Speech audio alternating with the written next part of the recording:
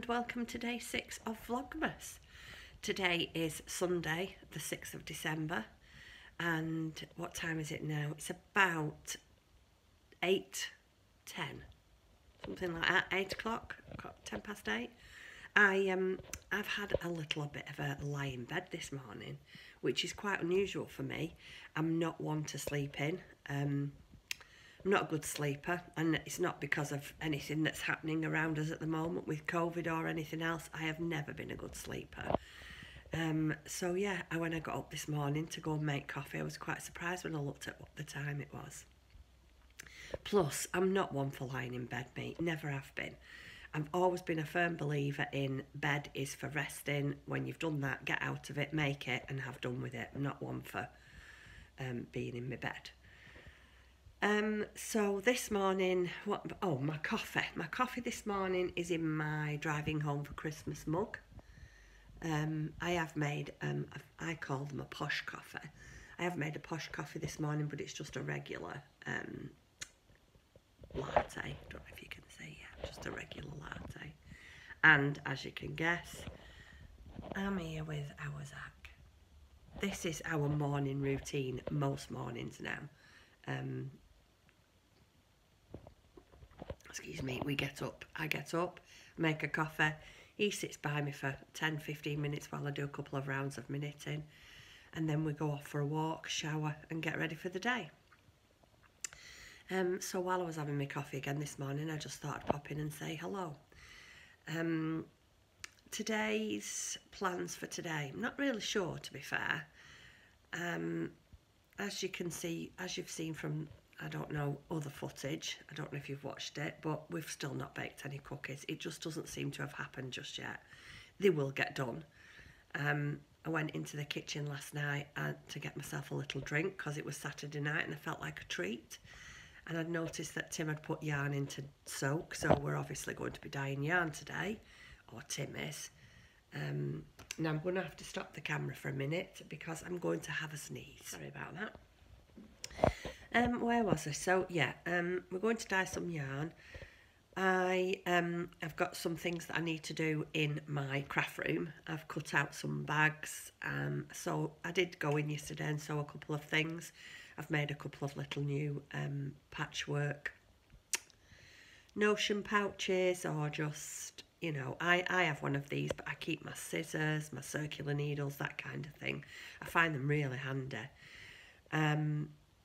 Yesterday we made stitch markers, went for a walk, watched a couple of movies, and that's it really. It's very, very difficult, isn't it, when it's like this, to try, when I say when it's like this, I mean like the COVID, to try and film content that, you know, I think that you might be interested in. Everybody seems to be doing really, really well with the Vlogmas.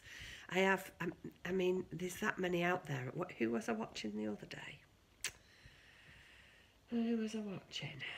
Oh, it was Rachel from So Ray Me. I caught one of her episodes while I was up in my craft room. And even Rachel was saying that there's so many out there. And when she said, and I totally agree with this, some days you're in moods for one and other days you're not, and vice versa. And I find that right from the beginning, I mean, I've only been into watching YouTube videos and following people probably for a couple of years now. That's all, not for long. And the ones that really got me going and inspired me, there's quite a few of them. There's not many left that I watch anymore, and for no other reason than there's just so many others out there that are more you or appeal to you, I think. Yeah, so I don't know why I started telling you that. See, I'm going off on a right, anyway. Yeah, don't mean to babble on. So I'll go back to what I started telling you. Yeah, so I'm not sure what's on the agenda today, but hopefully I will be able to get some footage and film it. But I just wanted to show you, I sat for a couple of hours last night and did some work on my Whitmore sweater. Oh, excuse me, it's the coffee. Excuse me. To be fair, I haven't done tons and tons of crafting. Not as much as I thought I would do, so I am hoping that for the rest of December. I might be able to get a bit more done, but I don't know, I seem to be really struggling with my crafting at the moment. Not that I don't want to do it, it's just that it's one of those, does anybody else find this? That the day, we're not in lockdown anymore, but Tim and I are, because of his illness. And so it seems that I have a lot more hours in the day where I don't go out, don't have to do housework. You know, there's only Tim and I live here. I keep it pretty clean and tidy on a daily basis, so it's not masses of housework to do. And yet the day just goes by and I don't find time to do the things I want to. It's madness, really. Anyway, I'm going to flip you around and let you have a look at the work that I have done on my Whitmore sweater. Bear with me and I'll flip you around. So this is the progress that I did. Like I say, I haven't got much done. But you can just about see the pattern, how it's forming. You just sort of have to focus on one little bit and you can see, you know, like this little pattern here, and then you can just see them forming the patterns. Oh, sorry, there's my feet. Yeah, so that's how far I've got. I'm going to sit and have my coffee now and do another maybe 2 or 3 rounds, because obviously the bigger it gets, the longer it's taken. And then I'm going to just put my walking clothes on and go and have a nice walk with Zach. Then I carry on and do my own walk, come back, have my shower, and then I'm going to start my day. So yeah, that's my Whitmore sweater.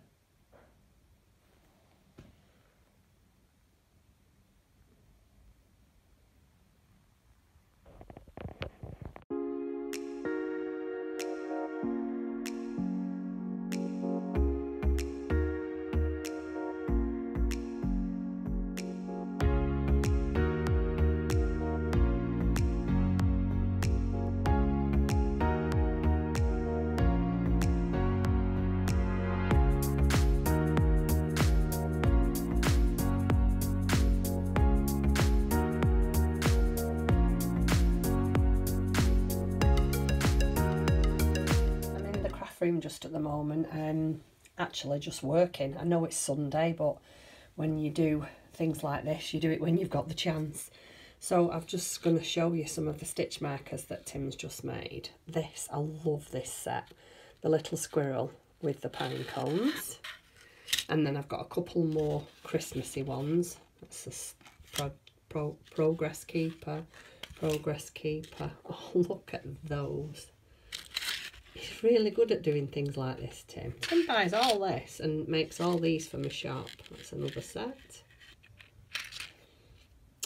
These are fruits. So there's 4 fruit or vegetable stitch markers and then 1 progress keeper. So there's that set. These will be in my shop hopefully by tonight.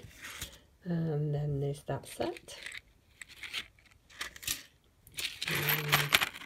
This one. So yeah, these have got pineapples and strawberries and carrots, and then there's this. I really like this. This again is a hedgehog, but it's hollow in the middle. Isn't that nice? Really nice little progress keeper, that. And then I am helping out a very dear friend of mine. You will probably all know Angela from Knitting on the Farm. She has had about that, my camera cut off. She has sent me this beautiful, well, first of all, this is the contrasting fabric that she sent me, and then this beautiful piece of linen with it's actually linen and it's a tea towel, a Christmas tea towel, and she's asked me would I try and make it into a Christmas bag for her. So I'm hoping to get that cut out this afternoon. I probably won't get it made, but I'm hoping to get it cut out and get some fusible wadding put to it.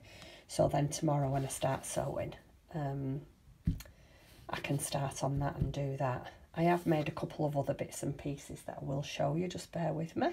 Here we have a little notions pouch. I made these yesterday, so it's a little, it's not much patchworking, but there's a little bit, and I'm going to put 3 crochet hooks. I think the crochet hooks start at, just bear with me, I'm not sure, I think they're 2.5, 3 and 4, but I just thought that was a nice little, so I made that one. And then I made this one.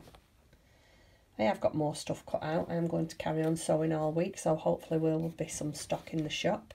And Tim, as we speak, is downstairs dyeing yarn. So I'm going to carry on, and this afternoon I think we're going to sit and have a nice glass of mulled wine and watch a Christmassy movie. So I shall see you all later. I've had a lovely afternoon making this lovely bag for my friend Angela, who hosts our Zoom meeting. Angela is known on Instagram and YouTube as Knitting on the Farm. She saw this, sorry, I don't know if my battery was going then. She saw this, or had this bought for her, this top part, and she asked me would I put it together for her. I think she was a bit scared of it not working out right. It was very easy to do. I'm almost certain Angela could have done it. And I have asked permission to show it to you. I've not just put it on here without her permission. She said it's okay.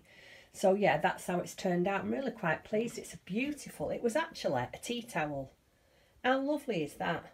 And I've lined it with some robins for her because I know that robins are her favourite. And there was a little bit left over, so I've made her a little lavender pouch. So yeah, I think that's going to be Angela's. I'm not sure if it's a Christmas Eve cast on. It might be a bit big for what she's got planned for a Christmas Eve cast on. I don't know. You'll have to watch her and wait and see. I just wanted to talk to you about this. I would imagine by now, I'm not sure where I've put the footage, but you might have seen this. I just wanted to tell you, Angela, my friend and my boss, who I used to work for at the bobbin patch, she made me this last year for one of my Christmas presents. This is just how clever Angela is. It's all handmade. These here are little tiny pieces of felt that she's sewn over with thread. Look at the detail in that house. And the snow on the roof, and look at that snowflake. Oh, I love it. Absolutely love it. This little bird here, that's a button. And this is a button. Is it not gorgeous? And the snowman. I'd really like to have a go at something like that, but whether I would be able to do that, I'm sure I would. I don't think for 1 minute it would look as fantastic as that. But yeah, hasn't she done a fantastic job? And then on the back, let me show you. She's just got another piece of felt and she's hand stitched it all the way around like that to keep it, you know, secure. And so it covers up all the back of the work. And then it's just hung with a gold ribbon. Is that not just absolutely beautiful? I love it. And I was having a little bit of a panic because I got all my Christmas decorations down. It usually takes me over a week to decorate because I remember things and then have to go and find them. Well, I couldn't find it anywhere and I was really panicking. Anyway, I found it wrapped up in tissue, tucked away in the cupboard in a little box. So yeah, just thought I'd show you that in full detail. Well done, Angela. I love it. It's very, very clever.